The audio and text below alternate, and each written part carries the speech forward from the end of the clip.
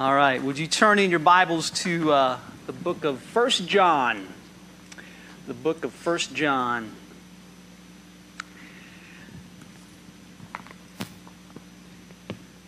We can talk about love, and that's fine, and sometimes we get to see love in action, which is just what that video was all about there. Guys, hit that next slide too, would you? Austin, would you please go to there? I've got some scripture up there we'll want to follow along with, and the next one. But love is talked obviously a lot about in the Bible. God's love for us is His overriding purpose, chasing us down. Love is a feeling and love is an experience. And in the name of love, it's weird to say, in the name of love, there have been wars that have been fought. Right? In the name of love, cities have been built. In the name of love, songs have been written. And in fact, Billboard magazine, which tracks all things in record sales and recordings, going back 70 plus odd, some odd years, I forget how far back they go. But Billboard magazine has tracked every song ever released to radio, and they used to track jukeboxes too. And they have documented all of those songs, and they've categorized all of those songs. And it's probably no surprise to anybody that the number one category, the category with the most songs in it, are about love. Have love in the title or have something to do with love. There's more songs written about love than there is anything else. And that's kind of not a surprise. And so it's interesting that created in the image of God, God is love. And so somehow or other, He's built into us the ability to receive and give love, just like He has the ability to receive and give love because we are created in His image. And because we have the ability to give and receive love, we express love in a lot of different ways. So we write lots of songs about Him too, songs about love. The Apostle John is writing to believers then and now to help us understand the simplicity and the truth of the good news of the gospel, right? That's what he wrote. He wrote 5 books. He wrote the Gospel of John, he wrote 1st, 2nd, and 3rd John, and he wrote the book of Revelation. And throughout his writings, he has spoken a lot about love. And today we're going to look at this chapter 3, just a few little verses. And I wrestled with this because I was going to take a bigger chunk of this. And then I got into it and I got, I can't do that. I really want to focus on this. We're going to look at verses 11 through 18. 11 through 18. Let me read it to you. It says this. 1 John chapter 3 verse 11 says, "For this is the message which you have heard from the beginning, that we should love one another. Not as Cain, who was of the evil one and slew his brother. And for what reason did he slay him? Because his deeds were evil and his brothers were righteous. Do not marvel, brethren, if the world hates you. We know that we have passed out of death into life because we love the brethren. He who does not love abides in death. Everyone who hates his brother is a murderer. And you know that no murderer has eternal life abiding in him." We'll talk about that in a minute. "We know love by this, that He, Christ, laid down His life for us, and we ought to lay down our lives for the brethren. But whoever has the world's goods and beholds his brother in need and closes his heart against him, well, how does the love of God abide in him? Little children, let us not love with word or deed, let us not love with word or tongue, but with deed and truth." So throughout his writings, and particularly this letter, John is showing us that the Christian life is a relational experience. He's talking about the relationship we have with God and the relationship we have with each other. And that's what he's expressing about that. And so there are 2 kinds of relationship going on here. There's a vertical relationship, and that's our relationship with the Lord. So there's a vertical relationship. We look up and go, "God, are you up there?" Because sometimes we go, I'm not sure I'm hearing Him. I'm not sure I'm feeling Him. But He's still there, right? So this vertical relationship with us and the Lord. And then there's a horizontal relationship. And that's our relationship with each other, right? Our relationship with how we interact with each other and treat each other. And so there's that. So our relationship with God is restored, our vertical relationship with God is restored when we accept Jesus Christ as Lord and Savior. That relationship makes us new on the inside. Well, what happens? When we're new on the inside, we start acting different on the outside. Right? That's what's supposed to happen. We're not supposed to get saved and then we stay the same old person, right? We get saved because we become more like Jesus. And so this vertical relationship, there's a theological word for it. The relationship that we restore with the Lord, with God, there's a theological word, it's a $5 word, and the $5 word is justification. We are justified with God when we have accept Jesus Christ as our Savior and Lord. So that restores us there. But then once we change on the inside, then we start changing on the outside. It makes us want to give. It makes us be willing to say, I want to share with somebody. That's what happens on the inside, and then it starts to output itself. And that's the horizontal relationship. So the horizontal relationship is the change that should happen or is happening if we are growing in the Lord and becoming like this. Horizontal relationship as a Christian happens in different ways. So for example, our willingness to give changes. Might be stingy. But after Jesus got a hold of me, I'm willing to share, right? It might be our attitudes change. Maybe our empathy changes. Maybe our compassion changes. How we interact with our fellow man. And the $5 word for this horizontal relationship, the $5 theological word for that is called sanctification. And there's two things that happen with sanctification. We've talked about this before, but it's important to know. It's important to know how this works, right? It's important to know. And so it's important to know that sanctification, at our point of salvation, we stand holy before the Lord because His blood has covered us and our sins are forgiven. But then there's something else that happens with sanctification. He meets us where we're at. The Lord isn't afraid of our dirtiness, He isn't afraid that we are maybe a person of quick anger, okay? And we use the example a lot, or I do anyway, that an addict or an alcoholic who comes to the Lord, God isn't going to save you to keep you that way. Sanctification is what changes us so that we have the power through Jesus Christ to overcome those things that own us in the flesh. That's why it's important. That's why it's important to know this, okay? So with that, justification happens in that two-step process. Our immediate holiness with the Lord before Him, which gives us legal rights with the Father. It's important to know our rights, correct? Right? And then it meets us, Jesus meets us wherever we are, however messed up we are, and He starts to change us. And some of us are a little more messed up than we realize, because some of us have attitudes that are bad, right? Some of us are a little hot-headed from time to time. Some of it, right? We look at somebody and go, oh, they're really messed up. There's 3 fingers pointing back here going, well, so are you, buddy. And so sometimes we forget that we've got to make progress with the Lord too. Okay? It's not just about coming to church. That is why it's an everyday thing. This is why it's a 7-day-a-week kind of thing, because He's interested in our 7 days a week, not just the hour and a half or 2 hours we spend on Sunday morning. And so, there are times, in all honesty, there are times we go, I don't think I'm making any progress. I don't think God's listening to me. I'm trying, I'm pursuing, but there's times I'm not sure He's listening to me. And so this is important to know because God really does care about us.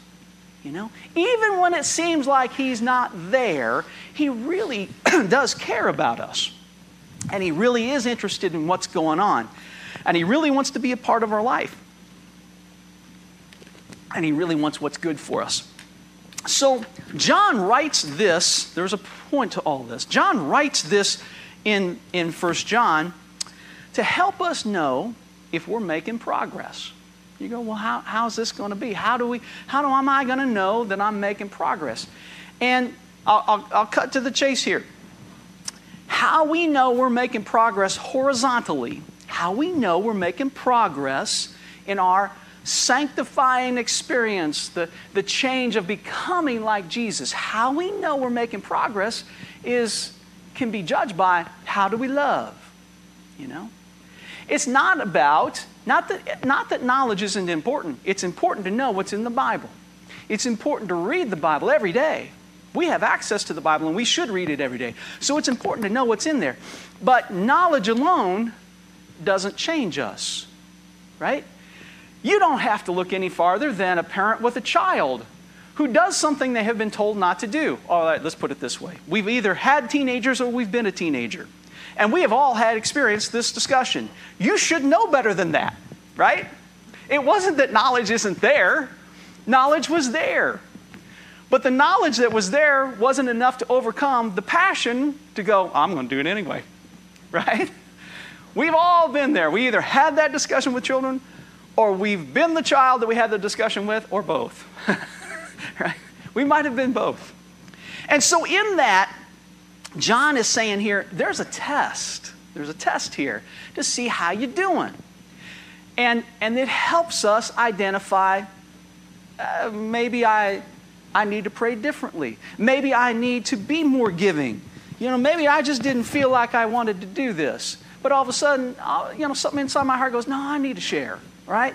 And that's how love starts to output itself. So we call John the apostle of love because he wrote so much about love in all of his writings. But he was also known, he and his brother James were known as the sons of thunder. Think about that for a minute.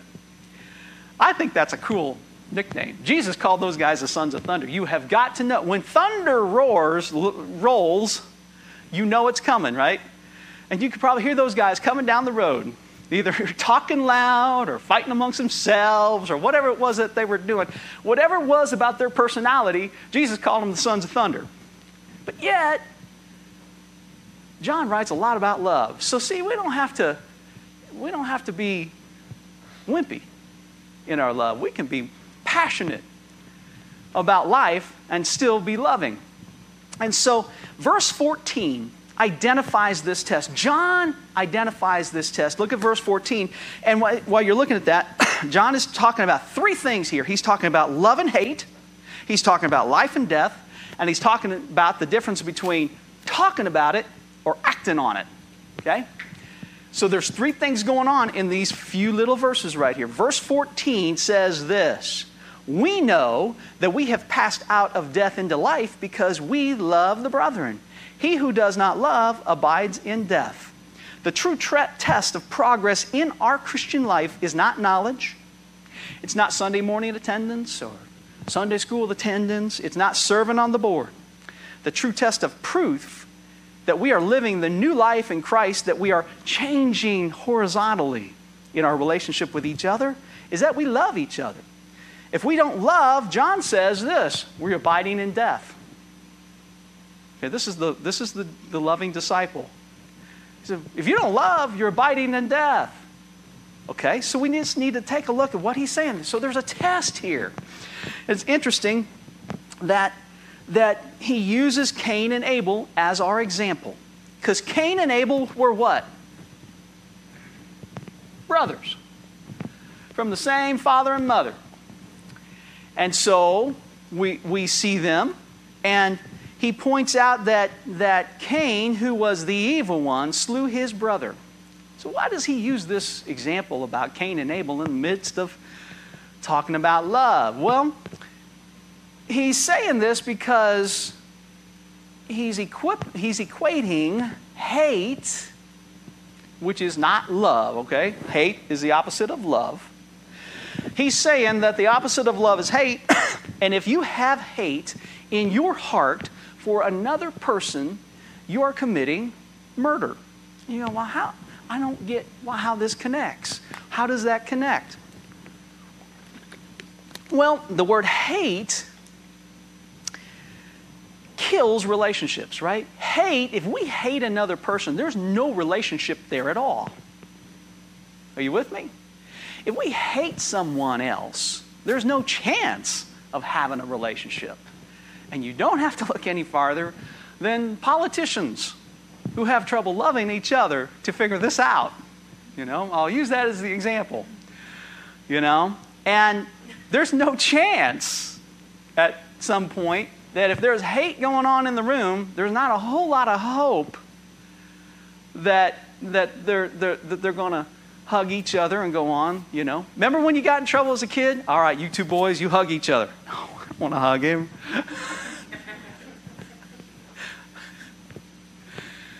But the purpose of that was to show that relationship had been restored, right? And so John is saying here, hate is the equivalent of murder. Murder brings death into a relationship. And what's going on here is that there can't be progress, there can't be relationship, there can't even be restoration until that hate goes away. So Cain, because of hate, murdered a family member, literally his own brother. But because of hate, John is saying, if you hate your brother, that's the same thing as murder. And so, as we look at this, he's using Jesus as our example of love. What is the reflection of Jesus' love supposed to look like in us? Okay? Well, he says here, jump down to verse 15 and 16, and we'll just read 15 through 18 again. It says this, everyone who hates his brother is a murderer, and you know that no murderer has eternal life abiding in him. We know love by this, that he, Jesus, laid down his life for us, and we ought to lay down our lives for the brethren. By love, Jesus sacrificed himself for us. And John's saying, that's our example. The image of Christ, if we're to look like our picture, we need to be giving in that way, to be loving in that way, to be willing to lay down our life in that sense for another person, which is why we honor our veterans. I didn't plan it this way. I didn't plan this message today for Veterans Day. It just is, you know. But, you know, that's why we honor them, because they gave of their time. They gave of their service. They gave of their youth for the protection of good for everyone else, you know. And so in that sense, that is the ultimate commitment to put your life on the line for somebody else. So he says here in verse 18, little children, let us not love in word or with tongue, but in deed and truth. So let's focus on this deed and truth thing. What are we talking about? We're talking about the change that Jesus makes with us in our vertical relationship with the Lord, which changes our horizontal experience with each other. And our horizontal experience with each other changes because we're becoming more like the image of Jesus Christ. And because we're becoming more like the image of Jesus Christ, we're more loving to each other. We're more caring to each other. We have more concern for one another. And so John's saying we're to love in deed and truth. So what is a deed? Well, a deed is an action, right? A deed is an action that says, I want to give a box to somebody because I want them to be blessed. I didn't plan this for this day either, so this is just kind of work. This is how God works these things out. But, you know, it changes. What changes is on the inside, affects us as we reach out to each other horizontally. And so a deed is an action. And what is truth? Well, truth is a standard of reality.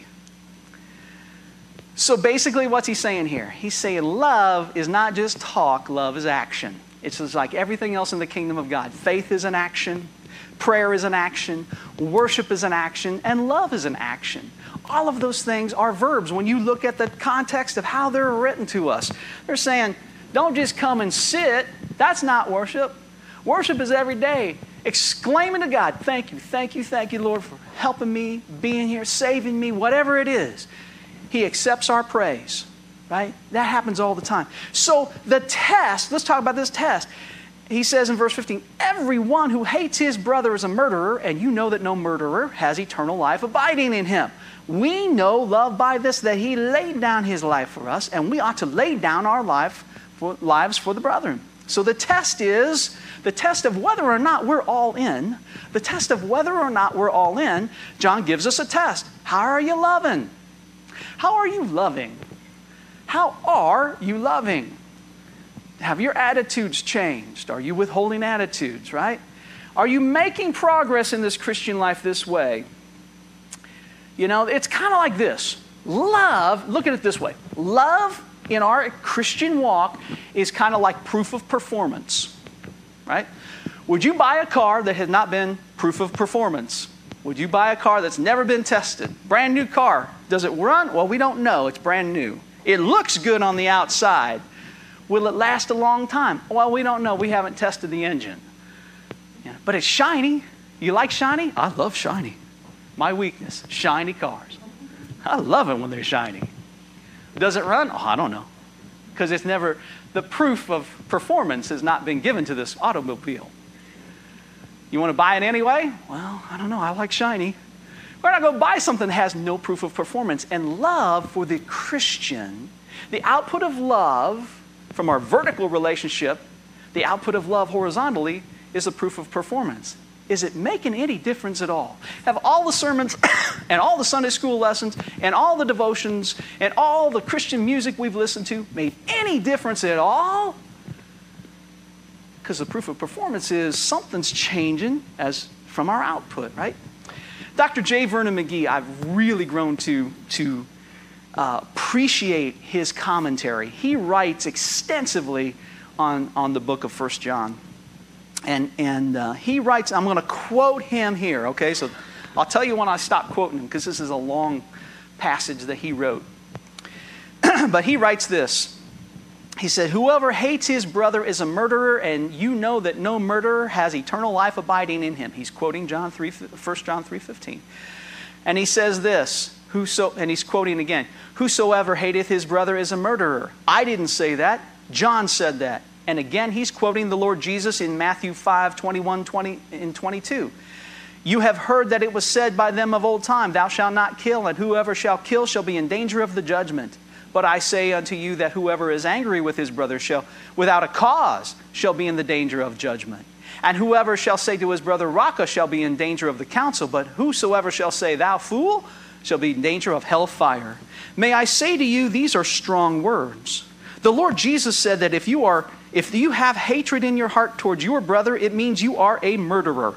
Envy and jealousy lead to hatred, and hatred is murder. How many murderers are there around today? Well, by this standard God has put before us, there are more murderers out of jail than there are in jail. Kind of fascinating thought.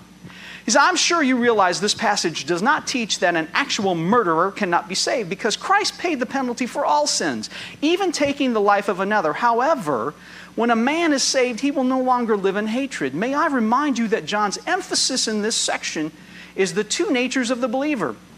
Justification, sanctification. When you become a child of God, you do not get rid of your old nature. Rather, you have two natures, the old nature and the new nature. We have seen that the new nature is the only nature that can please God. Man, in his natural state, is unable to please God. The carnal mind is at odds against God. And he has this quote. He says, therefore, as believers, there are times when we feel like praying, and there's times when we don't feel like praying, because we're fighting our nature. And he says this, there's a hymn, Come Thou Fount, by Robert Robinson. Come Thou Fount of every blessing. And there's a line in that says, prone to wander, Lord, I feel it, prone to leave the God I love. And then Dr. McGee says, someone read that and said they didn't like that line, so they wrote a new line to it. And he said, so in some of the songbooks you find the original line, and some of the songbooks you find the new line. And the new line says, prone to worship, Lord, I feel it. Prone to serve the God I love. And he says this, which is true of the believer? Prone to wander, or is he prone to worship? He says, I tell you that both of them are true. I have a nature that I've discovered is prone to wander, and I have another nature that's prone to worship. God says, if you're my child, then when you will show my nature, you will show that new nature which I've given you if you're my child. And so I think that's a great explanation of what's going on there. Because we do have these two natures. We fight against it.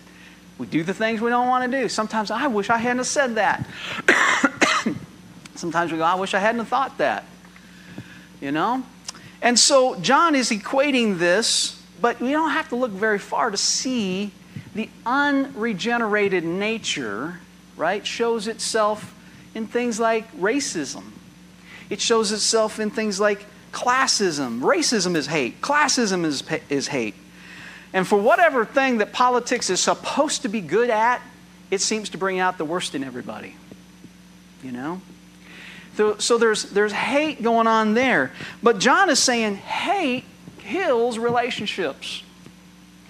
And so it's the same as murder. So when it comes to loving others, we have to recognize that Jesus, like Jesus, when it comes to loving others, we have to recognize that loving like Jesus is not our first nature. Loving like Jesus is not built inside of us. What do we build to love first? Anybody guess? Ourselves. That's right. That's right. You don't have to teach self-love, and you don't have to teach self-will to a toddler. They figure that one out all by themselves. And if you ever wanted to understand what God did by bringing Jesus to us, to change us, watch a child. Because they learn to give a tantrum. You don't have to teach a child to have a tantrum. They do that on their own. But Jesus is saying, you know what? That's not what I want you to be. I don't want you to be like that. I want you to become like me. So that sin nature makes us selfish. And the sin nature makes us love ourselves first before we love others. But he said, then his command, he said, I command that you love one another. The test of being all in is this. How do I love my brothers and sisters? How am I loving vertically?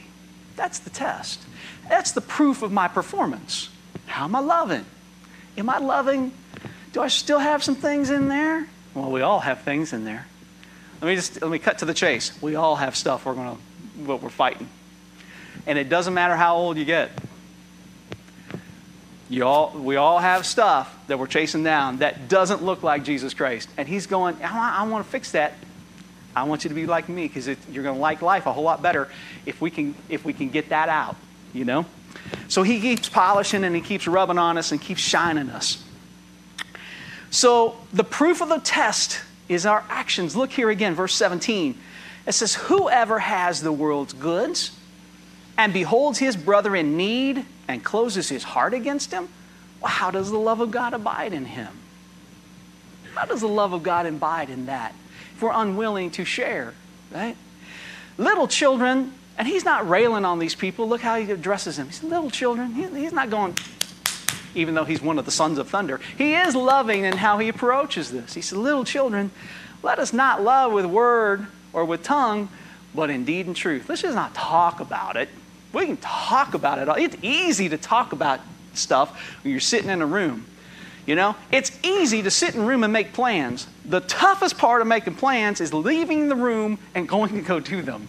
We spent about 24 hours with other brothers and sisters from our Churches of God in Danville over the last couple of days. Brett Chastity and Zach and Lauren and Bobby and I for a missional church initiative. And we sat and made some plans. But the hard part is, okay, now we got to do what we said we're going to do. That's tough. It's tough. So it's easy to say, I want to love. It's hard to go, I don't really like them. Right? I can't say that we're closest of friends. And the Bible says, Steve, I need you to love them. Right? So the output of love, here's the test. The output of love puts the needs of others first. It's putting ourselves second, and the output of love puts the needs of others first. Well, what needs do other people have? Well, they have physical needs, right? They have physical needs, but people have emotional needs as well, right? We know people, you don't have to think hard. You know people who are fighting disappointment, despair, depression. You don't have to think hard to know that there's people who need to be encouraged. They just need to know somebody cares. They just need to know that their life matters to somebody else. And love reaches out beyond us and says, you know what, I don't need to watch that TV show. I'll call them. Let me just call them. I can watch a TV show another time. If you got a DVR, you can watch it whenever you want, right? So physical needs, emotional needs, spiritual needs, the deeds of love, the action of love is built into all those things. Because sometimes the first thing that people need, they don't know, is the salvation of Jesus Christ to change them. And the only way they'll hear that, and you know, sometimes I think we get a little scared going, I don't know how to share the Lord. I don't know how to share salvation to someone. It's as simple as this. Let me tell you what Jesus did for me. Share your example. Share your love. Share your experience. Let me tell you what Jesus did for me. He saved me. And that alone meets that need, because the first thing that anybody needs is salvation, because you can't ultimately change someone's heart until you help them give their heart to Jesus Christ.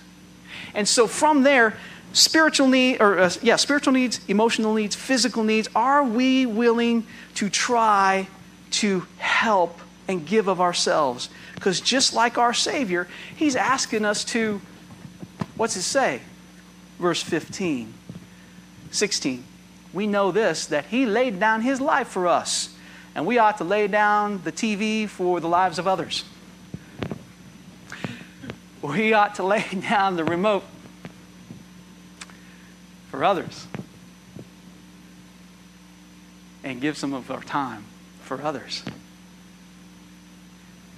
So in that, it's as simple as that, but I get it. I truly get it, that sometimes it's hard, sometimes it's scary. And God knows that too. Sometimes it's scary to say, I want to help somebody. I'm going to get outside myself. But man, I don't know what to say to them. And just know that the Lord says, don't worry about what you're going to say. I'll tell you what you say when it comes time. You just be willing to go. Just be willing to go. Just share what Jesus did with you. That's all He's asking. That's how we output love to another. So I want to encourage you today that we as a fellowship, you know, I get it. It's kind of scary. But together, you ever had to do something? Well, put it this way. You ever had to do something on your own? And it's hard. It's hard when you have to go by yourself. But what do you get? Hey, man, you want to go with me? Yeah, I'll go with you. What do you need? Well, I need to go do this. And all of a sudden, there's courage together. You know? There's courage when we work together. And so as a fellowship, just know that there's courage when we work together. When we say, you know what? I'm going to make a commitment to share what God has done for me, what Jesus has done for me, how He's changed me. I'm going to make a commitment. And if you'll do that, you don't even have to go find somebody. You don't have to go knock on somebody's door. God's going to bring you somebody. He's going to say, Steve, that's your assignment today. I want you to share with them, physically, spiritually, or emotionally. Maybe they just need somebody to listen. And to tell them, you know what, I'm going to pray for you. Can I pray for you right now? Sure. So that's how love outputs, because love is an action. Love is more than just words. The purpose of the kingdom of God is to bring the goodness of God into the lives of other people while we're here on earth. That's our assignment. That's our mission during our time in history. Love activates the kingdom purpose into the lives of others. That's what he's talking about, deeds. When you see that word deeds, that's what he's saying. Do something, give the blessing of the kingdom into somebody else.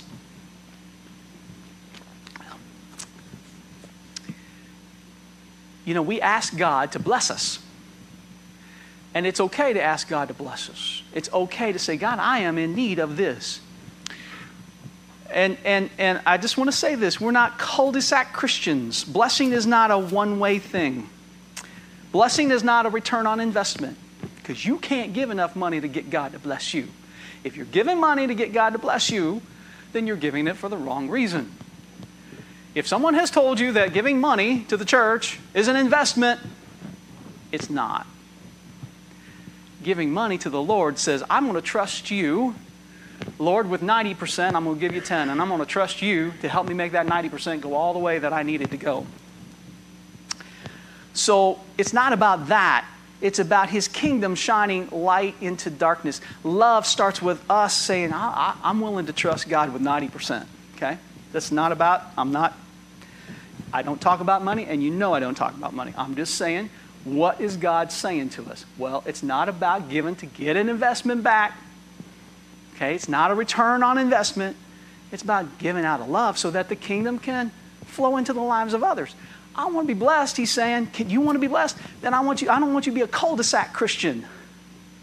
You need to live on a thoroughfare so that that blessing can be passed on to somebody else. Because if you keep all my blessings for you, you're not doing anything good for me for the kingdom. That's what he's saying. And so the rewards for giving through love in the lives of others really affects our time in history now, the temporal, but it affects somebody else's eternity. And you don't have to look any farther than that video. And I also didn't know that was coming, but that's a perfect example of the impact that the kingdom of God did on that young man's life, just by giving out of physical need. So, we as leaders here have got together and we started praying for vision for us as a fellowship. God, show us what you want us to do. Show us what our purpose is. Show us how you want us to move forward. Show us what you need us to do. And we're willing, Lord, we're willing to do that. So we're looking for that. And we pray together. And I say that to say that it's kind of scary to go, I don't know what God's going to ask me to do. But collectively, there's courage together, right? That's what we hit when we come together. Austin, hit this next slide for me, would you please? It's in Hebrews chapter 10. Hebrews chapter 10, verses 23 through 25. There's a little bit of it there. I'm going to read it. It says, "Let us hold fast to the confession of our hope without wavering. For he who promises is faithful." Who's he talking about? He's talking about God. He who promises is faithful. When we don't think he's paying attention, he who promises is faithful. He is paying attention, right? Verse 24, "And let us consider how to stimulate one another to love and good deeds, not forsaking our own assembling together, as is the habit of some, but encouraging one another. And all the more you see the day drawing near." What's he saying? He's saying, hang together. Hang together. Work together. There's courage together. We can do this together. And we can do this as an outpouring of our love individually and then collectively. Hit the next slide, Austin. 1 Thessalonians chapter 5. Verse 15 says, "We urge you, brethren, admonish the unruly. Encourage the faint-hearted. Help the weak. Be patient with everyone. See that no one repays another with evil for evil, but always seek after that which is good for one another and for all people." The deeds of love watches out for the betterment of another person. That's how you go, I don't know how I can not like somebody and love them. That's exactly how you can not like somebody and love them, is by watching out for that which is good for another and for all people. I'm not saying we shouldn't try to like others. Don't hear what I'm not saying. I'm not saying we shouldn't try to like one another. But if there's times you just go, I don't like that person, but I can still love them because I can seek out the benefit for them. I can seek out their betterment. So that's what he's saying there. And then Jesus said this, last slide, Austin. Matthew 22. Matthew 22. If you want to call a linchpin, here's a linchpin to all things. So the proof of performance is love. If the proof of performance is love, Jesus summarized what that looks like. He says this in Matthew 22, verse 35. It says this, "One of them, a lawyer, which was a religious leader of the day," right? And he was trying to get Jesus into a corner. He's trying to talk Jesus. He's trying to talk the Almighty who spoke the world into existence. This lawyer is trying to talk God into a corner. Okay? Just understand what's going on there. One of them, a lawyer, asks a question, testing him. He says, "Teacher, which is the great commandment in the law?" And he said to him, Jesus said, "You shall love the Lord your God with all your heart and with all your soul and with all your mind. This is the great and foremost commandment. And the second is like it. You shall love your neighbor as yourself. On these two commandments depend the whole law and the prophets." Right? None of this works without love. Christianity doesn't work without love. And Jesus is our example of that. As the example to lay down his life out of love for us, he's saying, you can't do this with your head only. Now, you can do some good things with your head only, but you can't make this thing work with just your head if your heart's not in it. You ever had anybody who said, "Hey man, your heart's not in it"?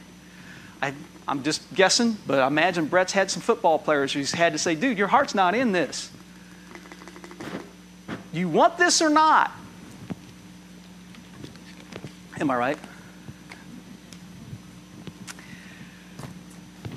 And Jesus is saying to us, your heart. Love the Lord your God with all your heart and with all your soul, which is everything that you have, right? It's your mind, your will, and your emotions. And he says, and with all your mind. So, not head knowledge, but heart action. Because the heart, with the vertical restoration of relationship with Almighty God, changes our heart, which then changes how we react and act with each other. And He's great enough to do it. We just need to be willing to share when God taps us on the shoulder and says, hey, Steve, I need you to reach out to that person. They have a physical need. They need something for Christmas. Are you willing to at least do that? They just need somebody. They need an ear. Will you be willing to listen to them, Steve? Just go over and, can you give up, Steve? Can you give up a TV show? Go talk to someone? And sometimes it's spiritual. Can you share what God did for you? How you got from what you were to what you are now? And that's all He's asking. I'm not going to ask any big thing today. I just hope this is encouraging to you. I don't even want any music. I just hope this is encouraging. I hope it's encouraging to know that God is still working on us. He's not going to give up on us. He's working to change our inside so that our outside changes. And there's times you go, I've messed up so bad, Lord. And He goes, I know, but I still love you. You just have to trust me. And let me help you move beyond this point. Because I want you to look like Jesus. I want you to look like Jesus. So I hope this is encouraging. Because He will do that for us, not only that we can be changed, but that we can help someone else, because that's what He's asking us to do. In verse 18, little children, let us not love in word and tongue, but in deed and truth. In deed and truth. Would you stand?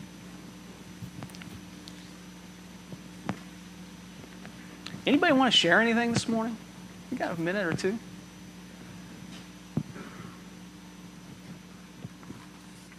There's always space to praise the Lord. We'll make space to praise